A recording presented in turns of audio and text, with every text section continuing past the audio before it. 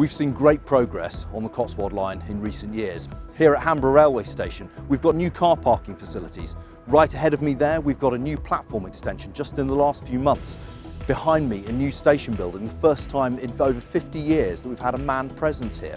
We've got new trains coming in, and shortly in December, a new timetable as well. But there's loads more to do.